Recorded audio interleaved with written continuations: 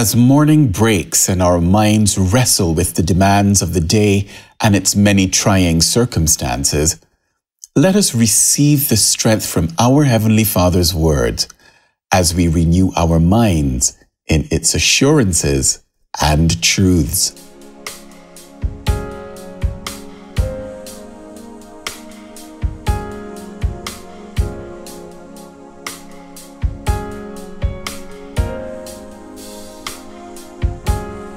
We can face many things in our lives that can overwhelm us, and we as members of the household of faith oftentimes will reach out to God for help and comfort.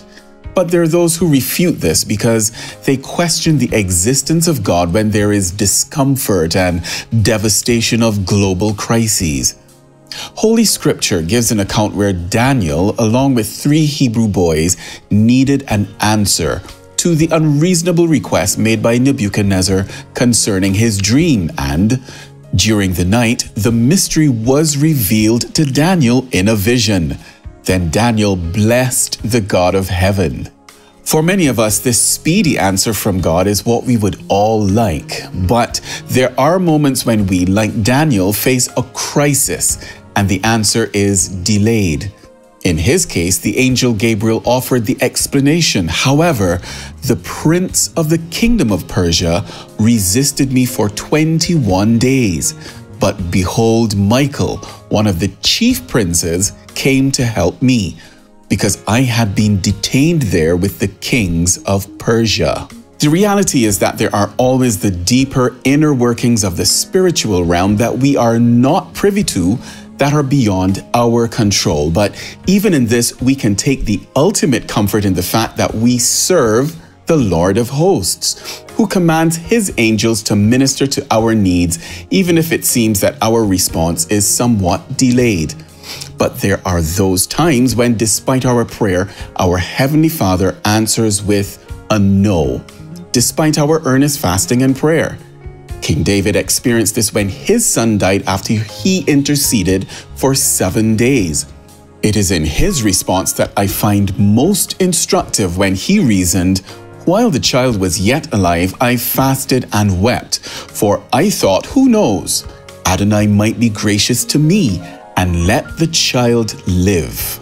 We must recognize that our prayers to God cannot wring his hand into doing our request. We must still honor and abide by his sovereign will.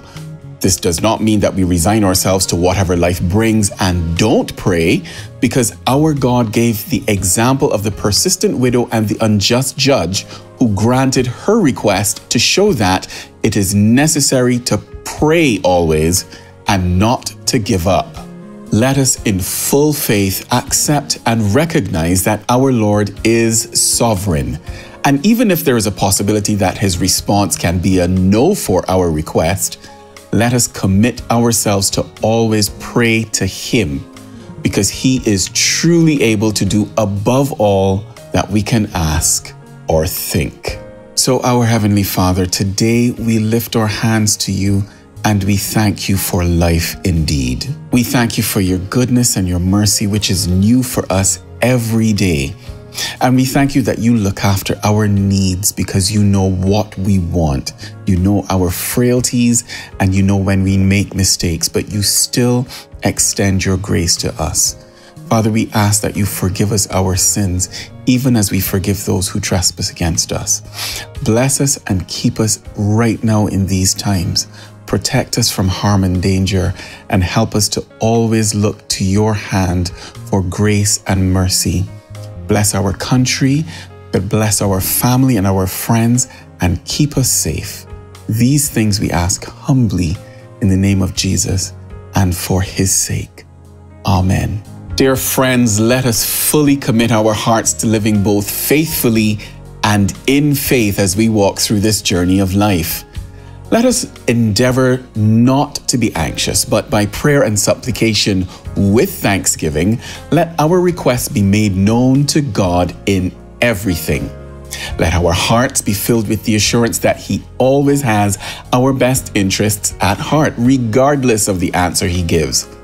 And let us persevere in prayer as we walk in His grace and peace in all of our circumstances today.